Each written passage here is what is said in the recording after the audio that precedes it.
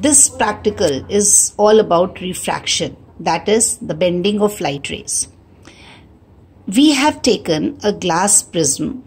The glass prism has two triangular base and three rectangular, 1, 2, and the third one this. The three rectangular faces.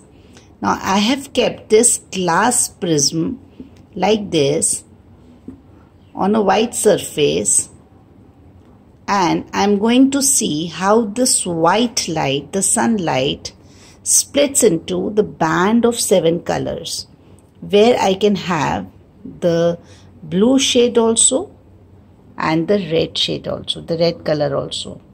This is the refraction, the bending of white light into a band of 7 colors, and this is what is important you have to understand is the red color, it comes out quickly and it deviates least, and the violet color, which is somewhere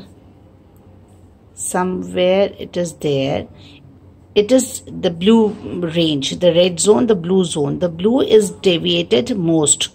So this is a very important point that you have to understand. This is a refracted ray because this is coming from this side, but you cannot see this part here because here only white light, the sunlight is coming.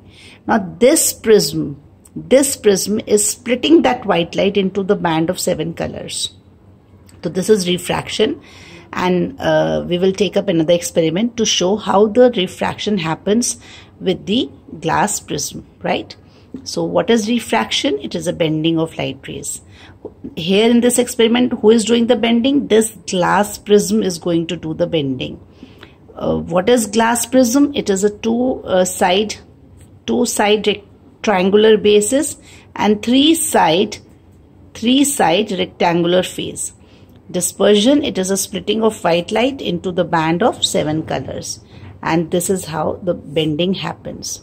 You can see the sunlight is coming from this side, okay, and then it is coming out into this particular zone. And how beautifully you can just adjust your VIBGYOR. You can see the yellow color there, the blue is there, the red and orange are somewhat mixed up together.